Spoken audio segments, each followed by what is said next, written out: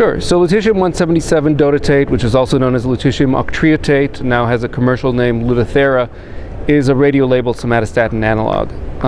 So lutetium-177 is a beta and gamma emitting isotope.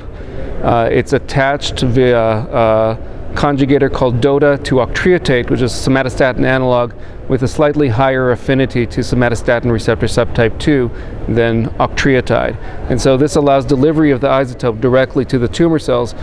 Most neuroendocrine tumor cells express high levels of somatostatin receptors. So it's a very targeted systemic form of radiation. There's a lot of data over the past decade or even 15 years from Europe. More than 1,000 patients have been treated with this form of therapy, either in early phase trials or in large institutional series, because many institutions in Europe produce this compound on a hospital basis. And so there's a lot of data suggesting high response rates and, even more impressively, very long durations of response.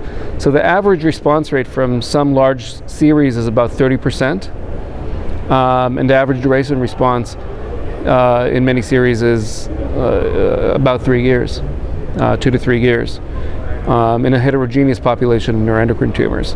So the data looked very promising from the outset, but finally we have a randomized phase 3 study to validate that.